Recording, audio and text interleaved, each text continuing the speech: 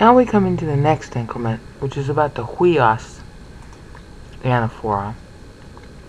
I am building up to something that's going to blow your mind away, but I have to at least show you the parts first. That's the boring, well, I don't know what this leads up to. Well, you're going to find out, hopefully, soon. Okay, huios means sun, just like kurios means Lord, and blepo means sea.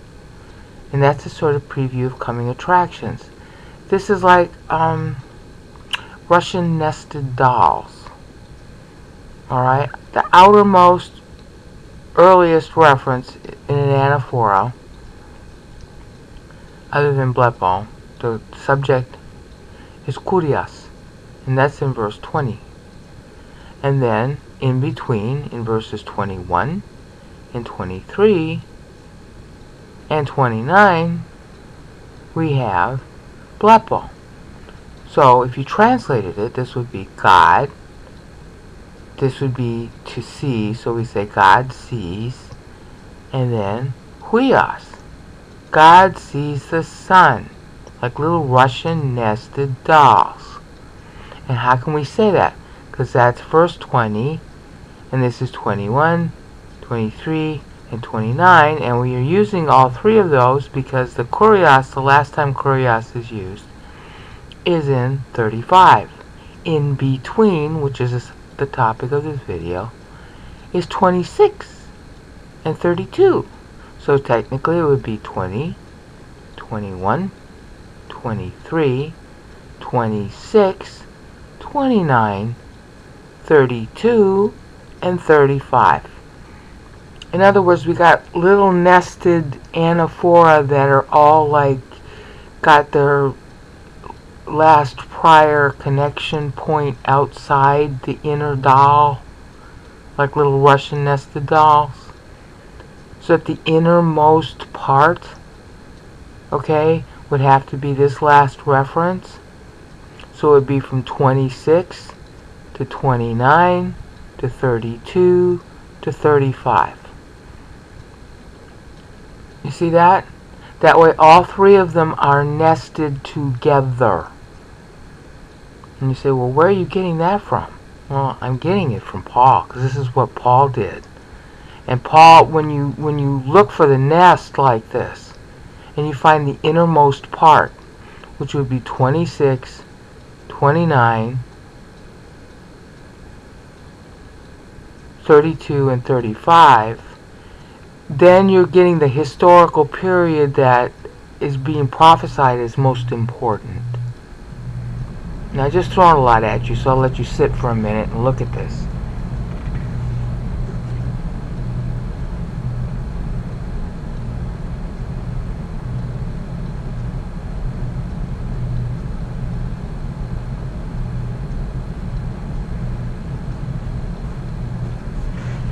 If you hear sound in the background, it's my heater. Okay. 20. Well, before I even get there, let me show you the huios. The huios is just two bookends at 26. Whoops. Wrong. I'm going to my own note. Oh, boy. Go here. Go to huios. It's 26, which is right here, in the top window. See, opsonte ton huion tu anthropo. Alright? And translating it. And then they will see the Son of Man. But this is not just any old Son of Man. There is no, how do you want to call it? In the Old Testament, there are a lot of phrases called the Son of Man, but they're all mistranslated.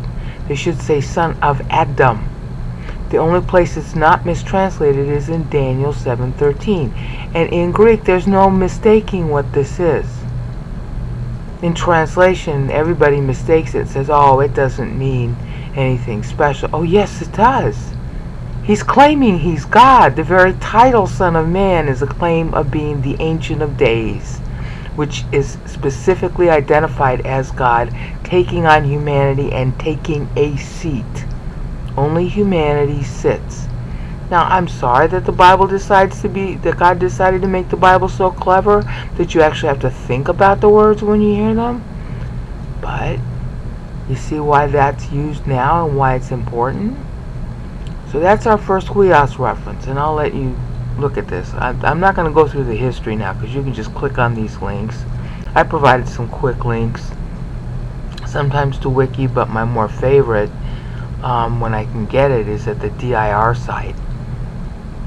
But you can click on the links while, hopefully you downloaded this already. You can click on the links and look at this while I take off for a second.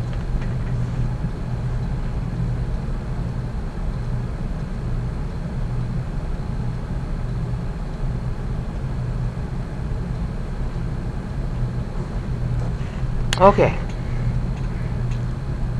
So now, and then they will see the Son of Man, as in Daniel 7:13, the Ancient of Days, who's God-man, by definition in Daniel 7:13. Coming with, it says the N means in, with, in association with, by means of, the clouds. Okay? You'll notice that that's the sevening, and it makes sense that it would seven. Okay, I mean that clause can stand completely on its own. It's very poetic, it's very dramatic, and it's talking about him, it's talking about the end of time. This is 940 AD, and I do not know why 940 AD is so important in Byzantine history. I have to go look it up. Alright, that's dramatic language, so whatever this time period is depicting is going to be seen as if Deus Ex Machina, a savior, is coming down out of the clouds. But it's also referring, of course, to the real Second Advent. Alright, but it's using the word huios right here. That's the first instance. The second instance is all the way down here at verse 35. Is it 32? 32. See, the very last clause. Huios. Alright? So if I go down to 32's note, which is right here, 32, here we go, and bookending. Okay? That tells you what time that is.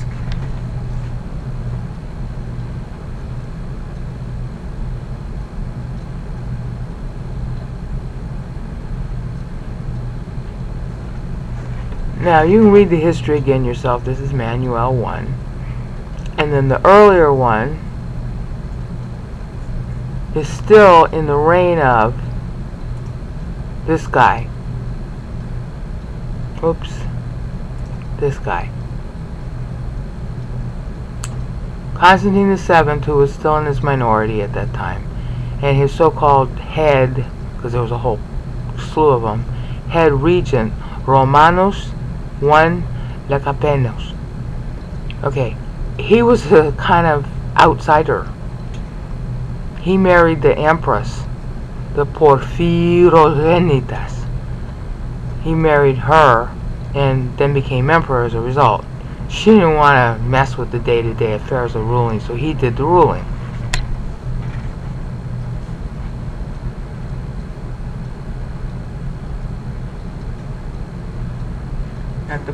At the point of the 26, here, 940, he's still alive. He's got 4 more years left to go, actually. He doesn't know that. He's going to die 4 years after that. And he was in the process of sort of consolidating the empire. But he had this problem. By 940, especially, the problem that he had was his sons didn't like him. And see, this guy is old enough to be on the throne, and this guy basically said, "No, you're not old enough. I'm going to be your regent." That's kind of what David did to Solomon, sparked the civil war. If you go read the story about it. It's in 1 Kings chapter 1 through 5, all the way to the end of 5. And because it sparked a civil war, David got up out of his near deathbed, because he was being sneaky with God at the time. He got up out of his near deathbed and had Solomon crowned a second time, and that ended this, what would have been a civil war. That's kind of what's going on here, except that this guy, Romanus, gets a conscience and decides, you know what, I've been sort of keeping Constantine VII from ruling. I shouldn't do that. And the minute he started having a conscience, his sons rebelled against him. Okay? So maybe it's marking 940 because that's when the rebellion effectively started. It took them 4 years. They end up ousting their own father, aided by Constantine VII's wife, who was the daughter of this guy. So the daughter and the sons, well, I mean, it kind of goes both ways. The daughter helps want to get her father out because she wants Constantine VII to rule, because of course that makes her empress. And her brothers want Romanus out because they want to be emperors instead. This is so ridiculous, the story. Why don't people just learn Bible and not work? I mean, what do you gain by being in power like this? I've never understood that. Anyway, so the boys and her, she's sort of conspiring for a very different reason, conspired to get Romanus out. And their way of doing it in the Byzantine Empire was to get you discredited first, and then sometimes yes, sometimes no, they blind you, they put out your eyes, literally. And then they make you a monk. The monasteries were staffed with all kinds of discredited people. They wouldn't kill you. You stayed alive, and then they stuck you in a monastery. They tonsured you, which means they did a thing on your head, cutting your hair a certain way. And then they made you a monk. And then you died in the monastery. So monasteries were essentially prisons. Alright, full of political prisoners in those days. You see why God doesn't have a particularly good opinion of the Byzantine Empire.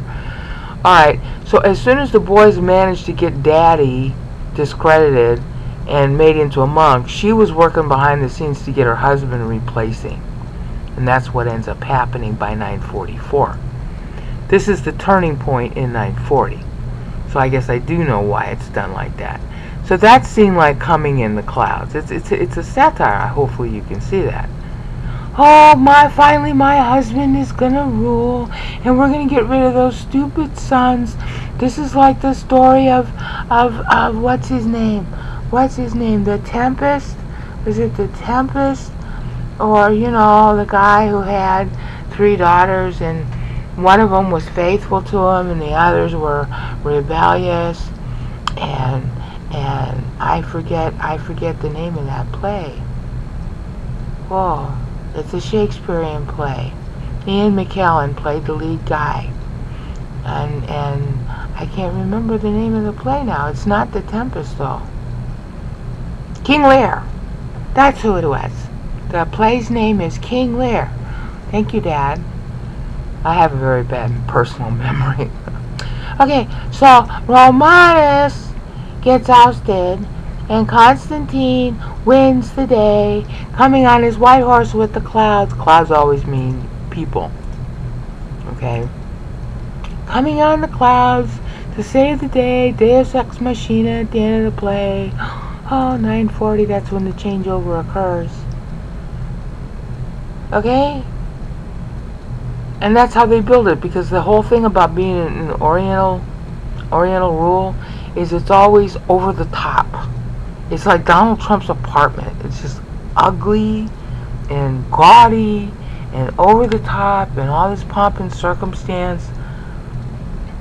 You know, every culture has something in it, some things in it that are kind of yucky. That's what's yucky about Byzantine culture.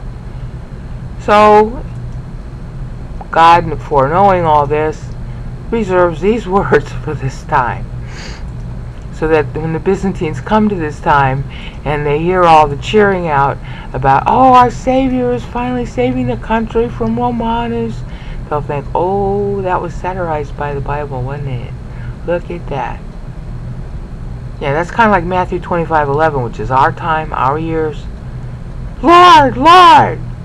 Yeah, that's 2015 to 2018. 2015, 16, 17, 18, yeah. This is analogous to that. Only it's back in 940. There's nothing new under the sun. Okay? Now, that long-winded explanation is designed to show you that, hi, look at this clause, it's 7s at the end. It's got huion in it. What about the ending reference in verse 32? Right here. Oh, well, that's not 70. Well, it depends on which kind of 7ing is being stressed. The clause before it is 70. And it's very cleverly 7ing too, because Matthew 24 won't 7 this way. No, I didn't show it. But the Matthew 24 passage only goes to 11:10, and it's been driving me crazy because it should be 11:13 like this is. But Matthew's making a point about time being out of sync due to the Crusades. Okay, but the Byzantines weren't involved in the Crusades. I mean, a little bit, but not very much. I said, oh, fine, let the Latins have it. I mean, they were actually in charge of the area of the Crusades at the time. But they didn't care. They really didn't. They just evacuated. And the Arabs took over, and then they make some kind of peace and a trade deal, and then they'd end up coming back to Jerusalem. Okay, nobody cared about the Jews, and the Byzantines were very anti-Semitic. So if the Muslims came in and they decided to destroy a bunch of Jews, fine, then we'll just leave and we'll wait till they do that and we'll come back. Okay? I mean, there were always exceptions, but they had control over the area when this happened. And that's the Crusade. That's 1143. That's just before the Second Crusade. Alright? And it's not like they never went or they didn't do anything about it, but it's like it's already ours. We'll come back and get it later. Whereas the Latins were like, oh, we have to defend the cause of Christ. Well, actually, no, they were just defending their egos. Both sides were wrong.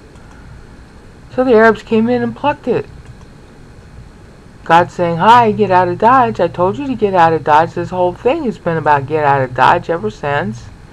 Ever since, way up here, remember, it says, right here, up here, where was it?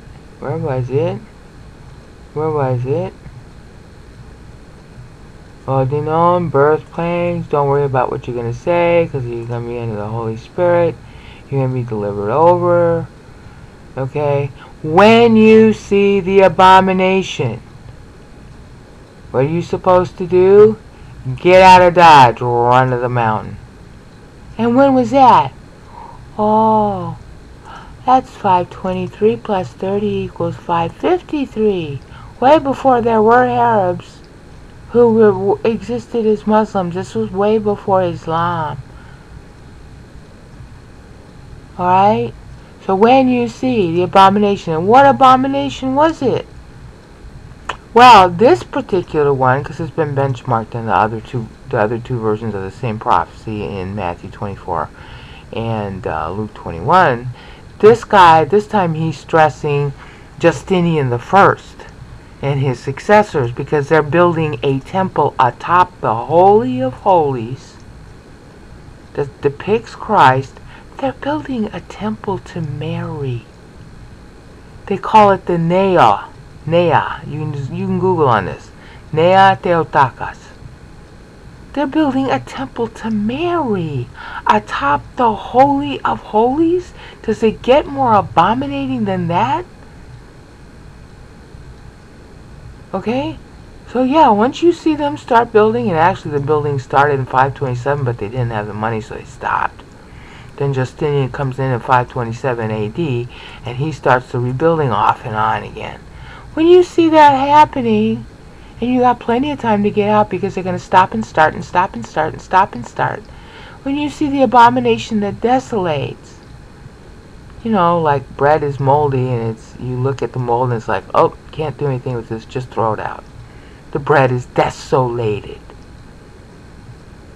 Oh, can get out of Dodge way here before there are Muslims, and it's not due to the Muslims that it's an abomination.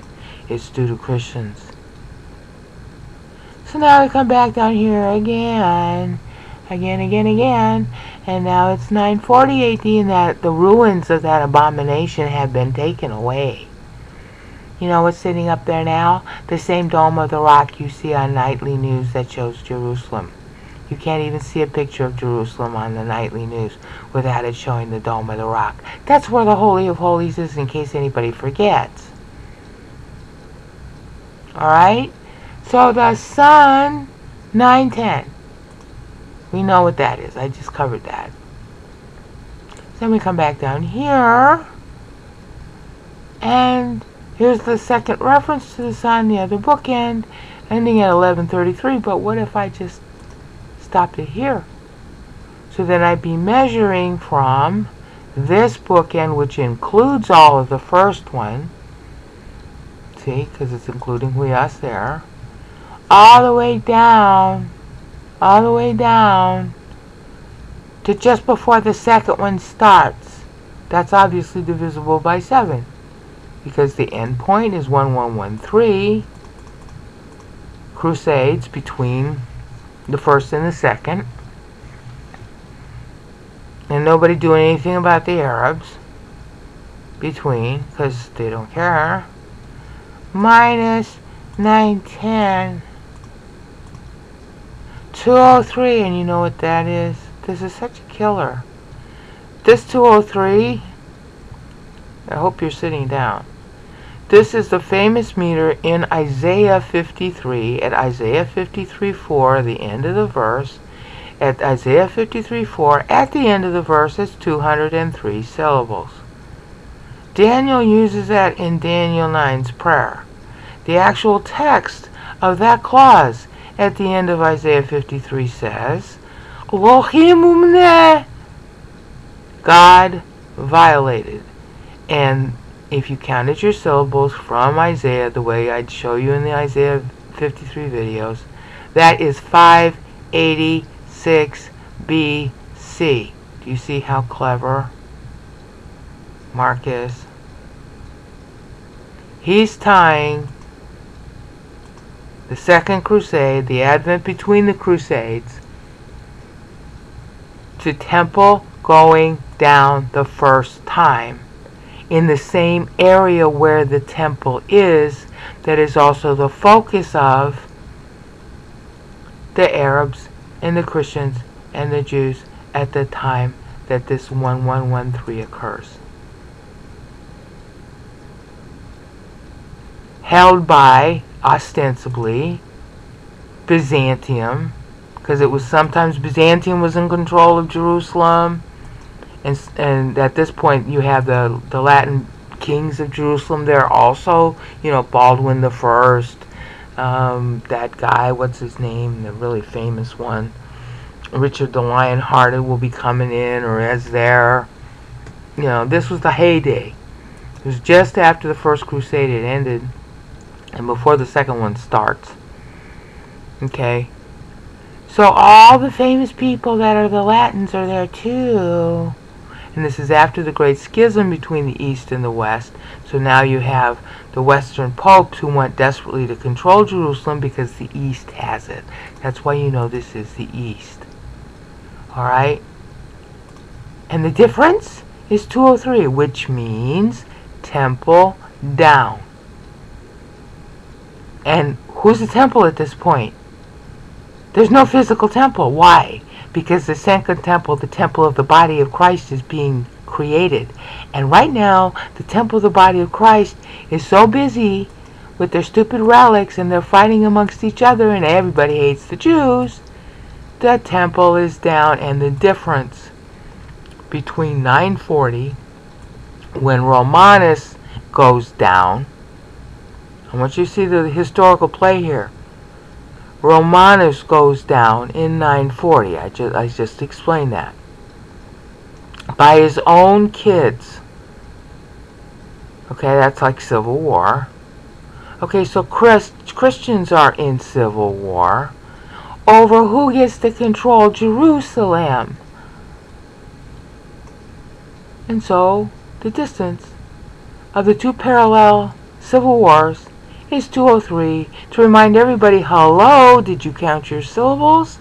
Isaiah 53 is one of the most famous passages in the Old Testament. Everybody knew it. And Daniel used 203 in his own prayer to tag Isaiah 53:4. So that mechanism of metrical tagging, which is all over the Bible, I just don't have time to show it all, is a reminder to the reader who, when they got Mark's Gospel, they would know that. Because 203 was famous. They would know. But by 111313, nobody knows what it is. Because we're all going to fight over the relics. I'm Santiago de Compostela, and I really have St. James's finger. Just one finger. And a sane person would say, first of all, how can you be sure it's St. James? And secondly, why would you want his finger? Why wouldn't you want his understanding? Oh no, we just want relics. So that's why they wanted to invade Jerusalem.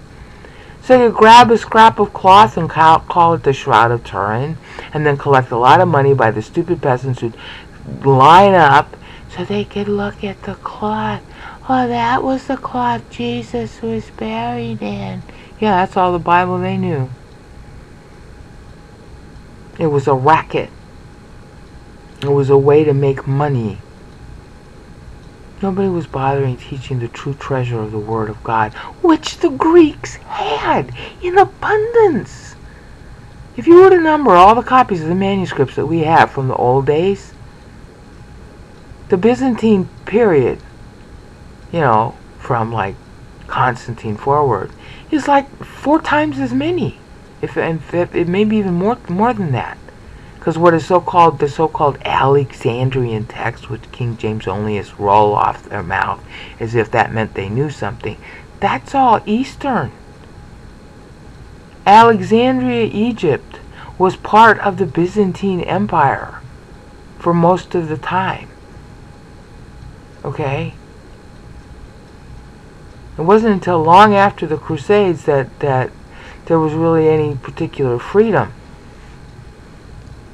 of the Latins to go there. I mean, Jerome managed to get in there in the 400s before all this stuff heated up. But he had to travel there on his own. It wasn't like they had a setup. Okay, in the 200s they did have a setup. In the 400s they didn't. And after that they didn't, because after there was the split between Latin and Greek, the Greeks held the territory. So there's no such thing. There's no such thing as an Alexandrian text. I don't even know why people use the term. But then why do they say Good Friday when he died on Wednesday? And the Bible flat tells you that. 3 days and 3 nights in the grave. Matthew 12, verses 40 and 41. Can't miss it.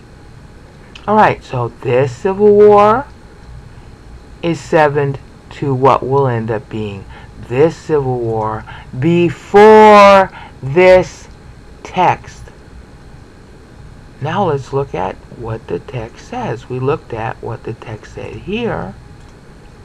Oh, he's coming in the clouds to save us. This is Deus Ex Machina. Yeah, that's Constantine 7. That's what they're going to say to cover up their civil war. And who won?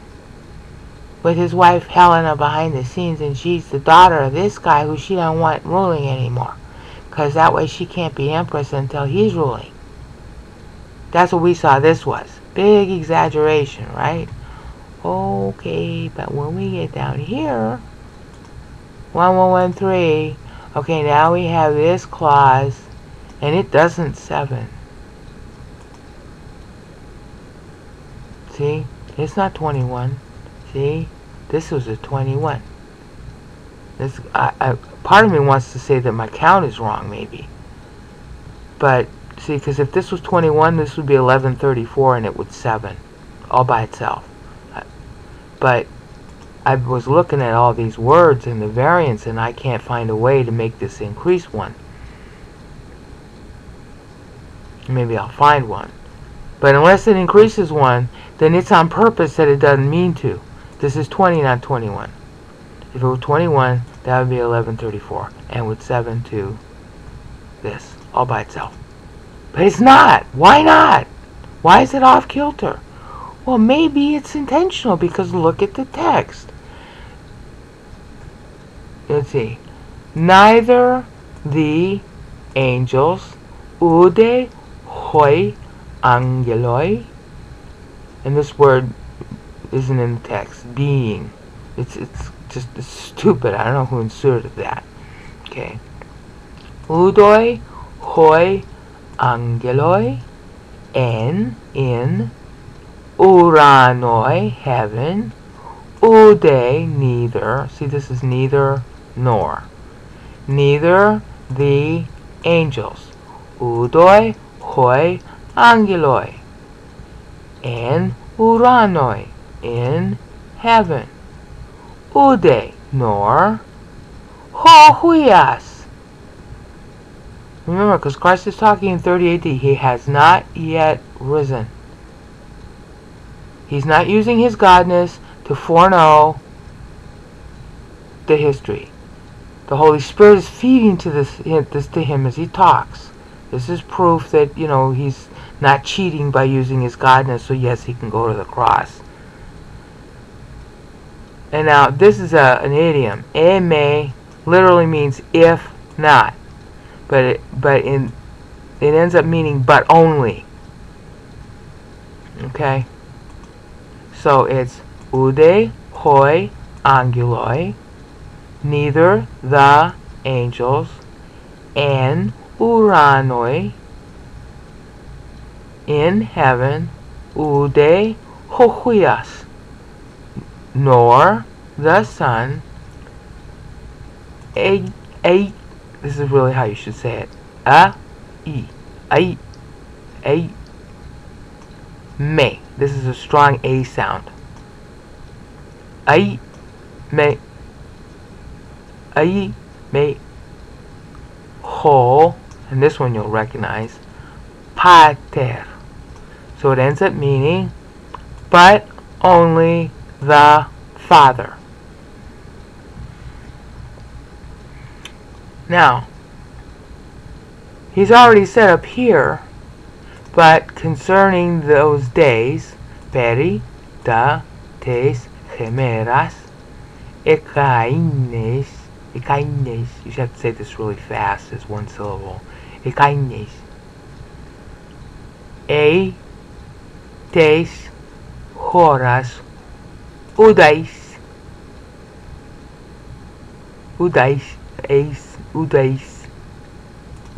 oiden. This kind of a sound play there. Concerning the days, the last days, those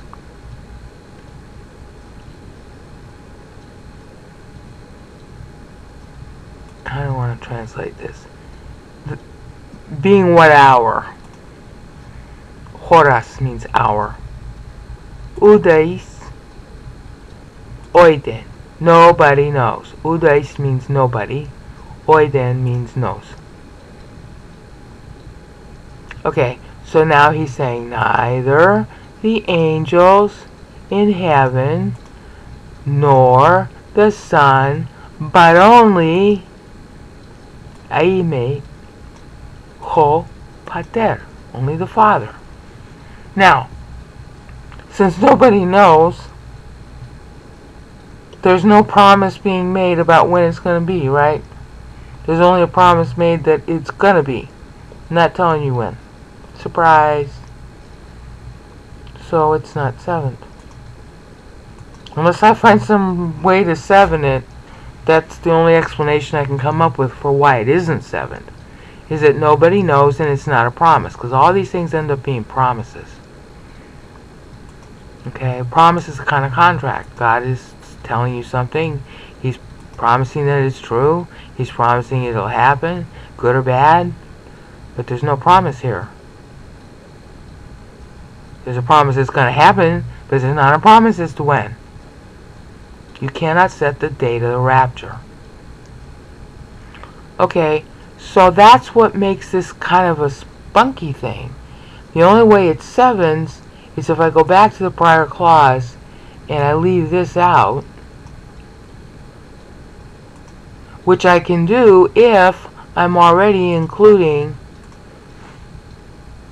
the count here. You see the point? He's coming in the clouds, all right. And look at how this matches up so beautifully. Yeah, but then they will see him coming in the clouds. And it's satire on the Romanus thing. But it's also real second advent. Because coming in the clouds is second advent. That's not rapture.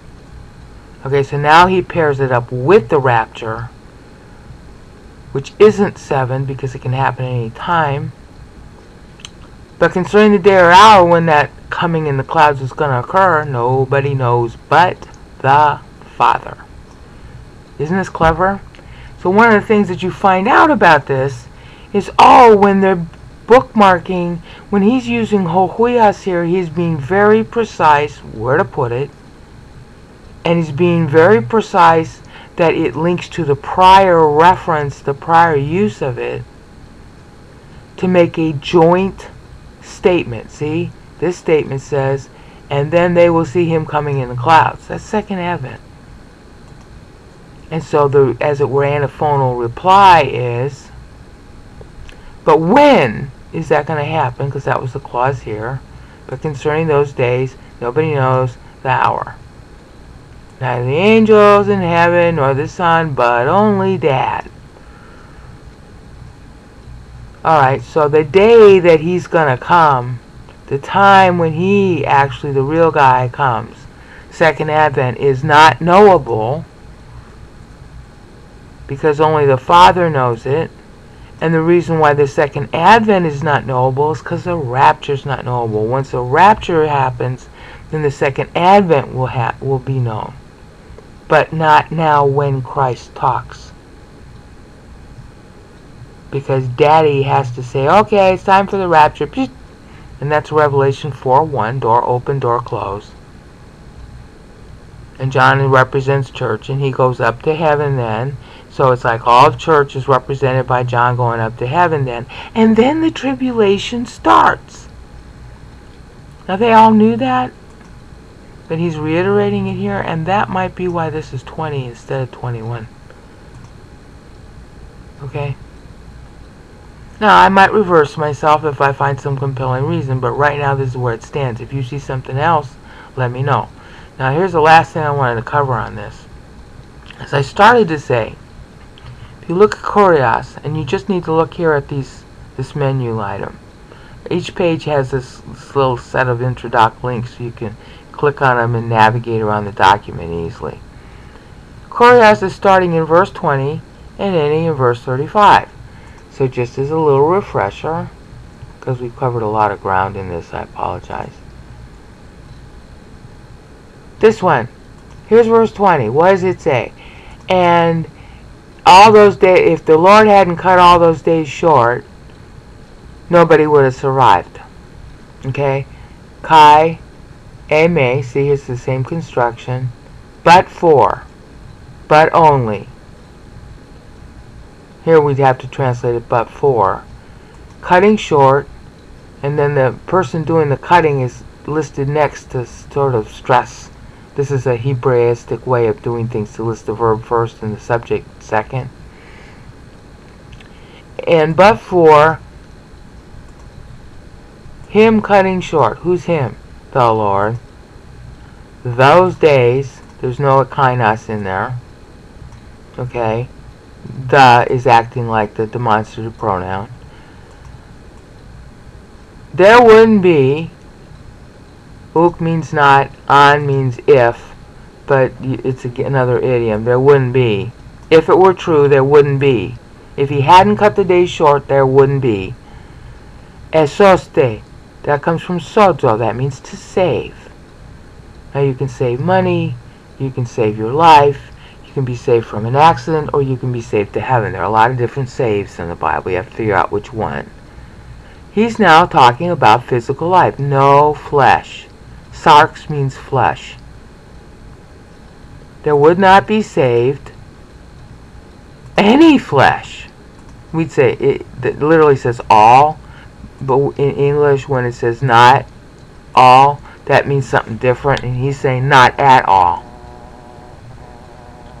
Not any flesh would be saved if he didn't cut short the days. See? Look. And if not, him cut short, the Lord doing the cutting, the days, not, in that case, would be a good English translation, would be saved any, we'd have to translate that as any flesh. Or you could translate it, not, in that case, would be saved all flesh, not at all. Kind of goofball, flesh. So if he had not cut short those days, nobody would be saved. And it's talking about saved from the destruction, not necessarily saved to heaven. Okay? So that is the beginning of the kurios phrase at 20. Now we're going to do what we just did with huios and go down to the end and see if it talks back to verse 20. And what do you know? What does it say? Well, see, if you knew that the Lord is cutting short the days so that you be saved, your first thought is, oh, well then what? What? Be alert, gregorite. Therefore, uk, not, oidete, means be on the alert, therefore, and you got, he's talking like dramatically, so you're not going to insert because. Be on the alert, therefore. You don't know. Ukoidate. They've got it in reverse order. We say don't know. Well, that'll work. You don't know. Therefore, when the Lord of the house of body of Christ, will come. So it's gregorete, uk, oidate, gar, pote, kurios, and it's 3 syllables here, tes, oikias, ergete, when he's going to come. And they said they got ergete, but no, ergete. I just don't agree with the pronunciation or their diacritics. You don't stress the last syllable because the last syllable keeps on changing, so then you never know what the root verb was. So you stress the root verb. Okay? Erkomai means to come. Everybody says it. Erkomai. Okay, so keep the same stress. Erkete. Then everybody knows what kind of verb it is. Otherwise you're going to you say erkete. Huh? Erketai. Really, you should say ai. Erketai. Erketai. It sounds like a second word. No. Erkete. Erketai. That would be better. You don't know when the Lord's going to come, so be on the alert. Why be on the alert? What do you mean about the Lord coming? Well, go back here to the prior bookmark in verse 20. What did I say in verse 20? Okay, if the Lord didn't cut short those days, everybody would die. Cut short what days? What do you mean cut short? Cut short by how much? Well, if that's the point, dummy, you don't know by how much. So what do you conclude? You conclude, be alert, therefore, you don't know, therefore, when the Lord of the house, body of Christ, will come. Because he's going to cut short the days, and you don't know when he's going to cut them short. And there's a two meaning to the cut short. He's going to cut it short so the rapture starts and nobody knows when that's going to happen. And at the end, he's going to cut it short to exactly 7 years, just like predicted in Daniel 12, where you do know exactly what day it is and how long. But he's still going to have to cut it short to the 7 years, because if he doesn't do that, everybody dies. In other words, some ding-dongs are going to be fighting during the tribulation. They're going to come up with some massive nuclear weapon thingy. And he's going to stop everything before they manage to shoot it off. Okay? But you know exactly how long it lasts. And it's a full 365.25 days times 7 years. Daniel maps out the exact number of days in Daniel 12. That's the number of days for the tribulation. And it's split in 2 parts. Go see my revplay.htm if you want to see how. Okay? It's really obvious. There's a 45-day exit window when they go to install that stupid statue in the middle of the tribulation. You know, in Revelation 13. You're going to get an exit window. Alright? So, you are supposed to hear the Kurios is telling you, your master is saying, be on the alert because you don't know when he's coming. Yeah, and when he comes, he's coming to what? Cut short the days. He's going to cut short the days in the sense of church, because that's when church ends. And if church went on one more day, nobody would survive that either. Because people won't believe. It's already starting. Any moment is like that right now. Okay, so be on the alert. And besides, your own days might be cut short because you could die today. What do you want to be able to say to yourself? Forget being a good boy or girl. What is a waste of your time?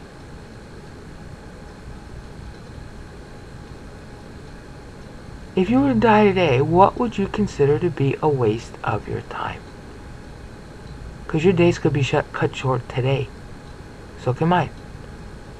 One of the reasons I'm doing so many videos is I always feel like I'm going to die today. And I want to be able to say, okay, well, at least I got that done.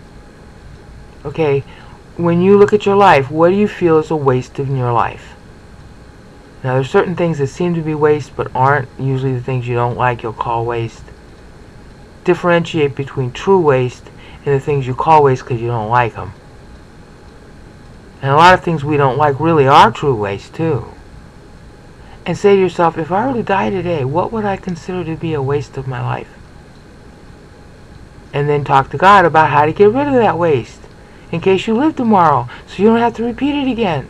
And then just every single day ask the same question, because each day is your last day. That's Hebrews 4. The day ends, it's dead. That's a famous concept in Judaism too. The day's over. The day dies. Today dies. So what about tomorrow? If I get through this day, what will I be happy about that I got through on this day? And what would I consider a waste? Because your sarks, your flesh, could be cut off today. And if you get to the end of the day and you say, oh, I forgot that, okay, resolve to remember it tomorrow. You know, it's like piano practice. You get it wrong mostly.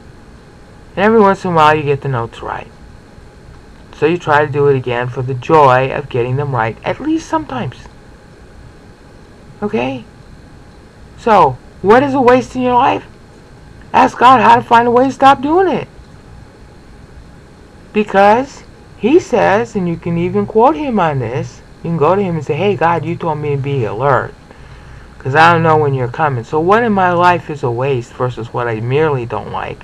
Because maybe I don't like it and it's also a waste, and maybe I don't like it and it's really not a waste. And how do I get rid of the waste in my life? How do I reprioritize my life? Then you'll have a productive day. Because that's fulfilling the command here. Be alert. You don't know when He's coming. You don't know when He's coming for you personally, because you die. You don't know when He's coming for the rapture. And you don't know, in this particular case, what was so pregnant about using this here is the Lord comes to you through the Word of God, and this was the time when Bible was more popular than ever. This was a heyday of popularity of the Bible in Europe. Everybody had one. Everybody wanted to get one. They had little tiny Bibles, and it was the first time that they had Bibles that looked like the Bibles we got now. So the Lord came to them through it. And you don't know what day or hour that's going to happen, because maybe God will suddenly give you $350 to buy Bible Works. In those days, that little tiny Bible that they could get their hands on was the equivalent of having Bible Works. It had little study aids in it. It had little commentaries in it. It had an index of how to translate the Hebrew names. It was great. Everybody loved it. Because they believed Daniel 12 said the world was going to end in 1260 AD. And this is 1256. See, you don't know when the world's going to end. That's exactly what they were thinking at the time this is written, and by the time the clause ends. Do you see how witty this is? So do you see the application to your life? I'm beginning to see it to mine, so I'm going to sign off now, and I'm going to get real serious with God, okay?